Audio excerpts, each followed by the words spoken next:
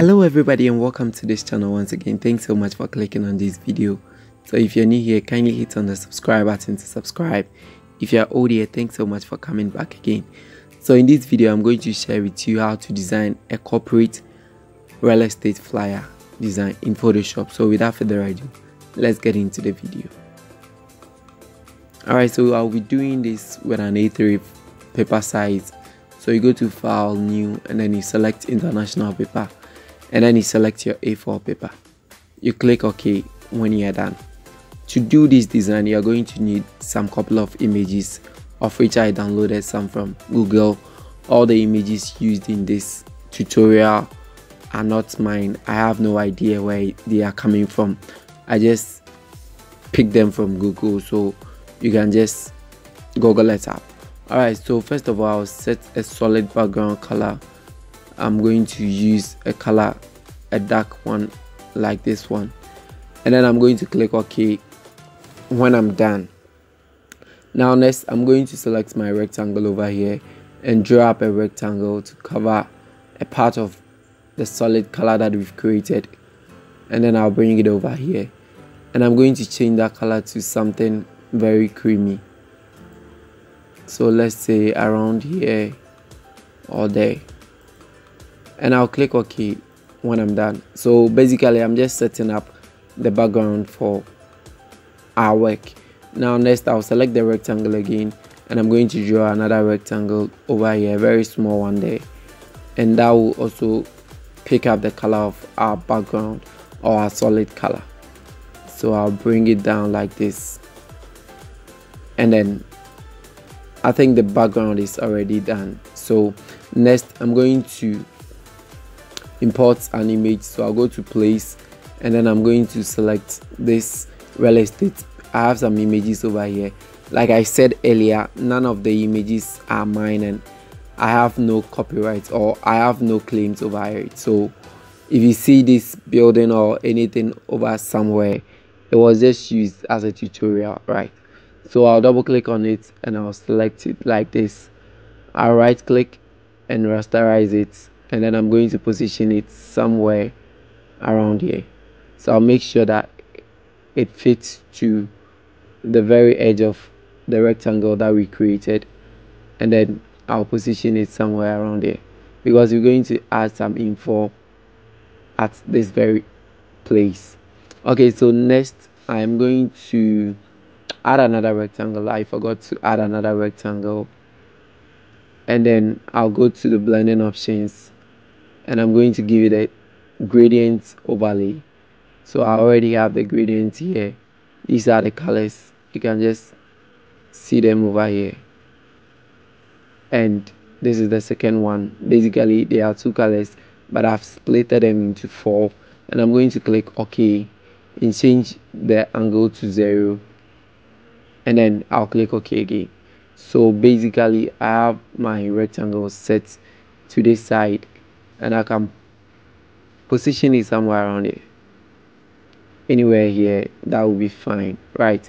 So next I'm going to add some couple of more rectangles over here.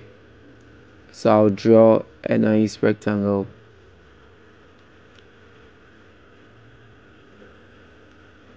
and then I am going to duplicate this and make some 4 more duplicates. So I'll try to speed this up and catch you when I'm done.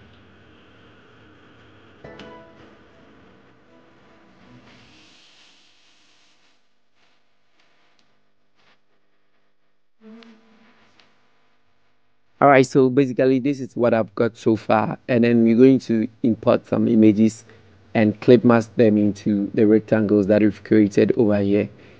So what we're going to do is we select a particular rectangle like this, and then we go to place, the file, and then place, and then the image that we want to place. So first of all, let's say I would like to place this particular image. So you select it and then you right click and go to rasterize layer, right click again and go to create clip masking. So basically it will just fill this rectangle only, right? So you can transform it out. Let's say so that we can see this part only. So this is the second image, the fourth copy that we made. So you go to file, then place, and then you can place, let's say, this image over here. I'll right click and rasterize it.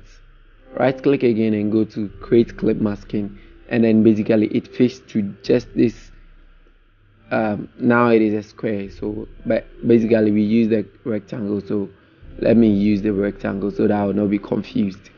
Okay, so I'll just try to speed up and catch you because I don't want to keep this very long and boring. So catch you up when I fill all the other rectangles. Stay tuned.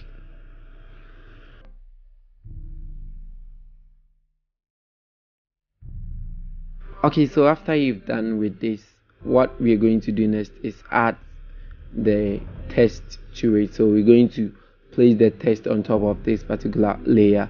So the first one probably might be the name of your real estate, but since this is just a tutorial, I'm going to use, let's say, real estate flyer design. So real estate flyer design, and I'm using the font called Acrobat, and then the size will be bold, and I'm going to pick the color from the creamy color that we chose earlier on. So I have it like this, so real estate flyer design, and then I'm going to position it in the center and try to open it up a bit. So let's say that's it. Okay, so next I'm going to add the features of, let's say, the room that we showcasing. So we choose the text tool again, and then I'm going to change the color to the dark brown color over here, and then this the font type is still Acrobat, and I'm going to write features. So we're going to write down the features of the building that we're showcasing, right? And I googled this app, so I'm going to just type it. Basically, it's not the real thing that you need to know. So let's say when you are trying to design something similar, you make sure that you get the correct infos and then you use them. So I'll duplicate it, and then I'm going to change the size to, let's say, bold or semi-bold. Good. And then I'll start to type. So let's say we have a gated community, and then self, like I said, I googled this app. So in 24 hours, security, 5 bedrooms and suites, 2 big halls, 100% furnished home, and then a serene environment. Good. So let's say these are the features of the house or the estate that we are portraying. So just bring it over here, and I'm going to try to decrease this one out and position it somewhere very nicely like this. Okay, so afterwards, let's say the person is offering a cool discount on this building that he or she is selling. So we try to give it a 20% huge discount. So 20%, and then we increase it, or we transform it up, bring it over here, and then make a duplicate again and change that one to discount.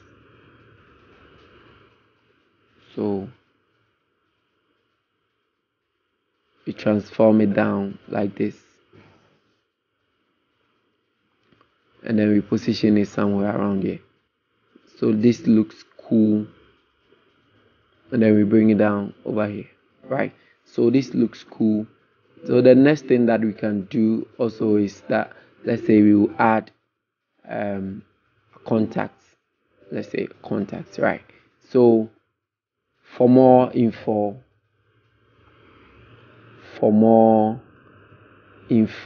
please call, and I'm going to use my contact. So let me bring it over here, and then +233.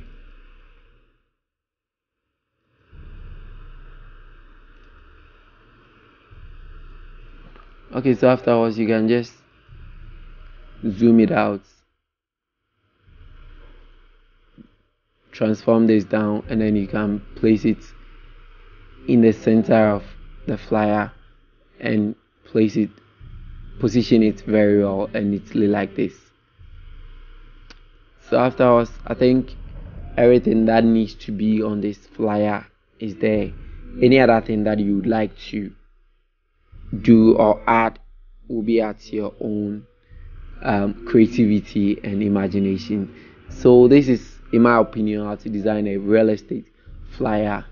I think I'm not good at real estate, so maybe the info that I presented on this flyer might be out of bounds, but just take the very good aspect of it and try to build on your own thing and design something really creative and very eye-catching.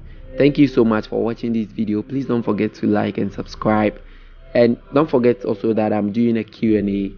Leave your questions on that video and I'm going to answer all of them. I'll catch you in the next video. Innocent here. Bye.